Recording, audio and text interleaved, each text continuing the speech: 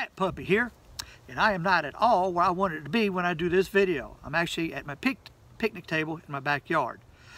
My story today is about Thomas Sumter, the title Zero to Hero, and the reason why I'm here instead of at the cemetery is because I recorded at the cemetery this morning, and due to some kind of glitch, it didn't record properly, and when I got home and started to edit everything, it was just all wrong. Well, it took me a while to record it, even though it may only be a 10 or 15 minute video.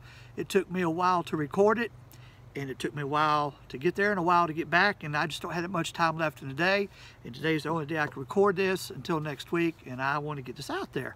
So, like I said, I was out at the Thomas Sumter Memorial, where it's the old Thomas Sumter family graveyard, and obviously the story is about Thomas Sumter. Now, who was Thomas Sumter? Thomas Sumter was a Revolutionary War hero from this area. Well, actually from Virginia, but he ended up settling in this area. And he done great exploits and was a big, huge thorn in the side of the British.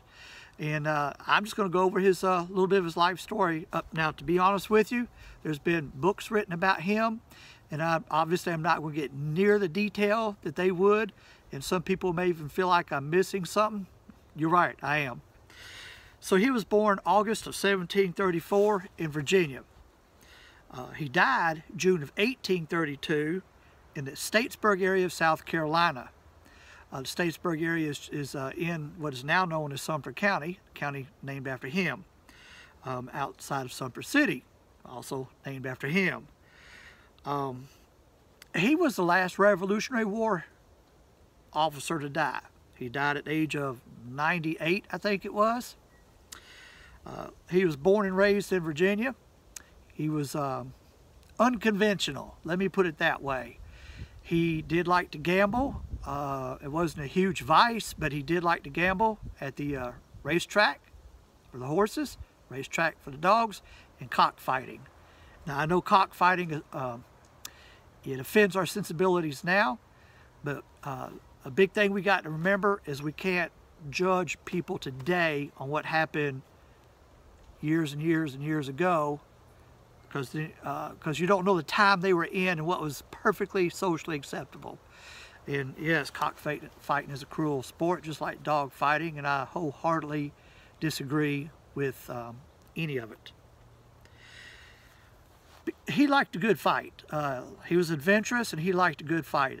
So around when he was 20 or 21 years old, he joined the Virginia militia, and the Virginia militia got involved in the Anglo-Cherokee War. Now, what was the Anglo-Cherokee War? Basically, it was a spin-off of the French-Indian War. So the French-Indian War, remember that Virginia was part of the colonies, you know, the British colonies. And so the British and the Indians were initially on the same side with this against the French, but they quickly learned to not trust each other, and that caused its own little war. So at the end of this war, in an effort to make peace and to make things right again, Thomas Sumter, he joined the Timberlake expedition. The purpose of this expedition was to go and make peace with those Indians, and they had peace, pulled out the peace pipe and had peace conferences. The main leader of the Indians was a chief named Ostinaco, and I hope I'm saying that right. I'm sure I'm not. The name means man killer, and this was a reputation he had when he was younger. At this time, he was actually a diplomat. He wanted to meet the king. So the expedition lasted a year and a half. After the expedition, General Thomas Sumter, which he wasn't a general at the time, Thomas Sumter, borrowed money, got a crew together, and took Ostinaco, and Ostinaco had two friends he took with him. So altogether, it was 3 of the Indians that went to meet the king. They went to London. They were a hit. They were a hit in London. They were very popular. They drew crowds. You know, nobody'd seen an Indian. So that was an oddity, you could say. So to meet the king. Remember, Thomas Sumter had to borrow money. Well, when he come back, he landed in Charleston, South Carolina at the port. At least that's how I'm assuming he ended up in South Carolina, because he was in financial trouble. So he tried to get the Virginia legislature to reimburse the money to pay the guy that he had borrowed, but they wouldn't do it. So he ended up going to Virginia and getting thrown in debtor's prison. You know, back then they didn't have credit reports and all that to get you in trouble with, if you want to call it that. They would lock you up, and a lot of times you would stay locked up until that money was paid. We had a friend come visit him. His friend's name was, I got to turn the page here. Old Bob Seger song, to turn the page. Anyway, his friend's name was Joseph Martin, and he paid a visit to him and gave him a tomahawk and gave him the money to pay the debt. So Thomas Sumter traveled to Eutaw Springs, South Carolina. This is where Eutawville, South Carolina is now, and I think part of it's under the lake now. There's a lake there, Santee Lake. Lake Marion is its proper name. Everybody just calls it Santee Lake. So this is also the home of Francis Marion, known as the Swamp Fox. So Thomas Sumter opened a general store. Somewhere in this time he met a widow. Now I would like to say young widow or a young lady, but she wasn't. Even though I'm sure he wasn't all that old himself, she was 12 years older than he was, and she was wealthy. She was the widow of a man named Jameson. I never did catch the first name. And her name, by the way, she was from the Manning area. At that time it wasn't called Manning, but from the Manning area of South Carolina. And her name was Mary Canty Jameson. And I don't know if she come from a wealthy family or if Mr. Jameson dying made her wealthy, but Thomas Sumter married into some money, some really big money. Well, along come the Revolution. He joined the Revolution. He went to fight in Charleston. We lost. Charleston was owned by the British, basically. They set up camp there, and they did a lot of their operations from there. That was their southern headquarters, I guess you could say. Thomas Sumter quit and went home. Now, I don't know if he quit because he just said this it's just not going to work, or if he just needed to get back to the farm because it's that time of the year. I really don't know the circumstances. However, the British general, and I hope I don't mess up this name, I'm sure I will though, Bannister Tarleton. I'm sure I got Tarleton right. That first name's going to get me though.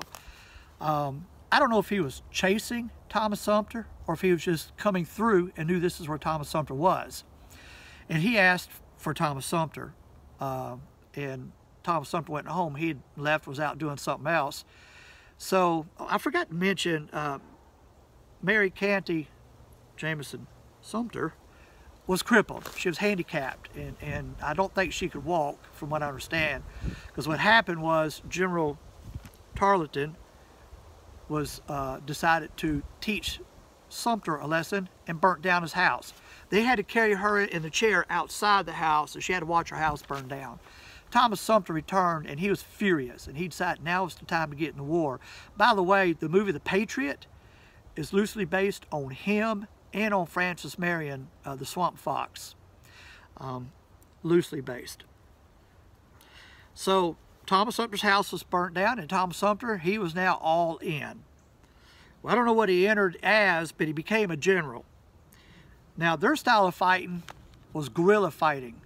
Him and the Swamp Fox, which is how the Swamp Fox got his name.